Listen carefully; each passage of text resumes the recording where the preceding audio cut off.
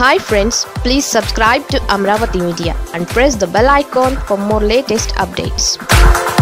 YSRCPలోకి Ghattamaneni re-entry, విజయసాయిరెడ్డితో భేటీ. Telugu Desam party నాయకుడు, ప్రముఖ నిర్మాత, పద్మలయ స్టూడియోస్ అధినేత ఘట్టమనేని ఆదిశేషగిరిరావు మళ్లీ సొంత గూటికి వస్తున్నారా?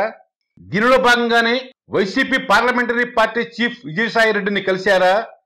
ప్రస్తుతం YSRCP వర్గాల్లో నడుస్తున్న చర్చ ఇది. సూపర్ స్టార్ కృష్ణ సోదరుడైన ఆదిశేషగిరిరావు హఠాత్తుగా విజయసాయిరెడ్డిని కలుసుకోవడం వెనుక ఉన్న కారణం అదేనని అంటున్నారు. ఘట్టమనేని ఆదిశేషగిరిరావు తొలుత కాంగ్రెస్ లో, ఆ తర్వాత YSRCPలో సుదీర్ఘకాలం కొనసాగారు. కాంగ్రెస్ లో ఉన్నప్పుడు దివంగత వైఎస్ రాజశేఖర రెడ్డి కోటరీలోని ముఖ్య నాయకుడిగా గుర్తింపు తెచ్చుకున్నారు. అనంతరం చోటు చేసుకున్న రాజకీయ పరిణామాల్లో వైఎస్ జగన్మోహన్ రెడ్డి వెంట కొనసాగారు. YSRCPలో చేరారు. గత ఏడాది జనవరిలో ఎన్నికలకు కొద్ది కాలం ముందు పార్టీ ఫిరాయించారు. చంద్రబాబు నాయుడు సమక్షంలో తెలుగుదేశం పార్టీ తీర్థాన్ని పుచ్చుకున్నారు. ప్రస్తుతం అక్కడ ఇమడలేకపోతున్నారనేది టాక్. తాజాగా మళ్లీ ఆదిశేషగిరిరావు సొంత గూటికి రావడానికి ప్రయత్నాలు సాగిస్తున్నారని అంటున్నారు. ఈ కారణంగానే ఆయన YSRCPలో నంబర్ 2 స్థానంలో ఉన్న విజయసాయిరెడ్డిని కలుసుకున్నారని అంటున్నారు. ఆదిశేషగిరిరావు తిరిగి YSRCPలో చేరడం లాంఛనమేనని YSRCPలో జోరుగా చర్చ సాగుతోంది. అయితే ఆదిశేషగిరిరావు వ్యక్తిగత కారణాలతోనే విజయసాయిరెడ్డిని కలుసుకున్నారనే అభిప్రాయాలు కూడా వ్యక్తమవుతున్నాయి.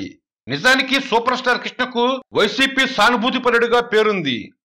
ఆయన పెద్దల్లుడు గల్లా జయదేవ్ టీడీపీలో ఉన్న ఆ పార్టీకి తాను అనుకూలం కాదని చెబుతూ వచ్చారు. ప్రతిపక్ష నేతగా వైఎస్ జగన్ పాదయాత్ర కొనసాగిస్తున్న సమయంలోనే కృష్ణ ఆయనకు అనుకూలంగా ప్రకటనలు చేశారు. ఈ జోష్ చూస్తుంటే వైఎస్ జగన్ ముఖ్యమంత్రి కావడం తథ్యమని తేల్చి చెప్పారు. అయితే YSRCPని దెబ్బ కొట్టడంలో భాగంగా కృష్ణ సోదరుడు ఆదిశేషగిరిరావును చంద్రబాబు టీడీపీలో చేర్చుకున్నారు. అయినప్పటికీ అటు కృష్ణ గాని, ఆయన కుమారుడు మహేష్ బాబు కానీ టీడీపీకి అనుకూలంగా ఎలాంటి వ్యాఖ్యలు చేయలేదు. టీడీపీలో చేరిన తర్వాత కూడా ఆ పార్టీ రాజకీయాలకు దూరంగా ఉంటూ వస్తున్న ఆదిశేషగిరిరావు ఇప్పుడు తిరిగి YSRCP గూటికి చేరాలనే నిర్ణయంతో ఉన్నట్లుగా తెలుస్తోంది. దీనిలో భాగంగానే ఆయన విజయసాయిరెడ్డిని కలిశారని చెప్తున్నారు.